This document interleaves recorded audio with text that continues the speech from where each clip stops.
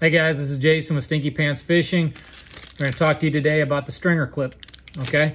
Stringer clip is a stainless spring loaded with a swivel on there, okay? These are specifically designed to fit my stringers.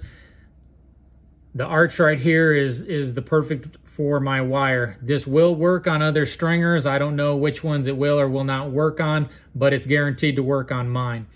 The premise of this, you squeeze this spring and you slide it over your stringer, okay? It will slide up until it hits that stake. The height difference from the stake to the wire is what will lock this in there, okay?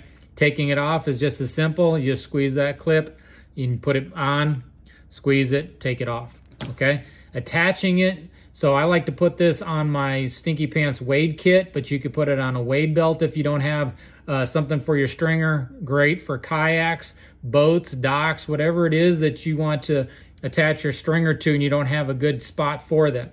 I like to use a stainless split ring to attach this to my Wade kit, but you could use a carabiner, you could use other things also. There's lots of opportunities out there.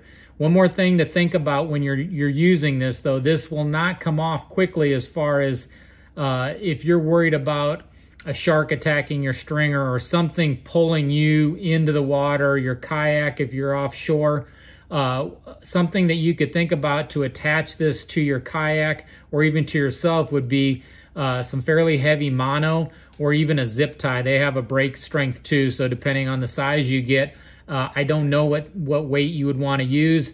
It's whatever it is that you think is going to knock you off your feet or to pull you over from there. But that's a good option and it's a good safety thing in order to keep that if something were to hit your stringer and that's what you're worried about. If you fish around sharks and things like that, that's a good safety mechanism to keep you from having that stringer pulling you in.